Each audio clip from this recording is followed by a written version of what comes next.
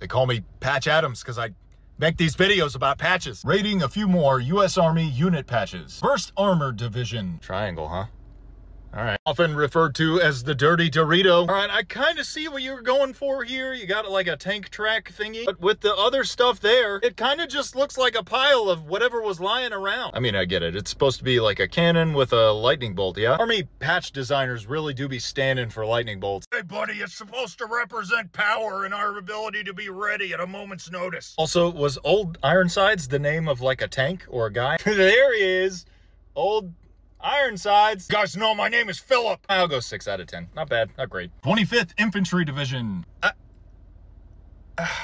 That's a jalapeno! Seriously, look at this. Now look at that. Also, lightning bolt! You know what's better than a jalapeno? A stuffed jalapeno. Hell yeah, brother. 7 out of 10, and I'm hungry now. 173rd Airborne Division. 2 pieces. Y'all know I hate that. We need a design that projects strength and courage. Lightning bolt! Nah, that's been done to death. What else you got? Swords are pretty cool. I don't know. What about a sword with wings? Now you're talking, brother. Seriously, this looks like something you would have to fight in the NES Castlevania. I'll go 8 out of 10. Pretty cool. Which one should I do next?